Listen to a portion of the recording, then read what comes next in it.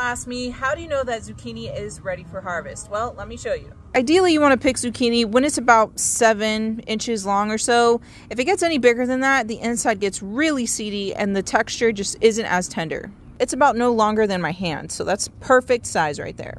When you harvest zucchini, you want to cut it about right here, leaving a little bit of the stem piece. That way it will last longer on the kitchen counter, because if you just clear cut it off right there, you're exposing some of the inside of the zucchini there at the top.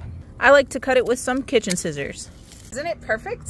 The more that you harvest, the more the plant is going to produce for you. This particular variety is Alexandria, and I do have seeds on my website. It is one of the earliest maturing and productive varieties that I grow here in my garden.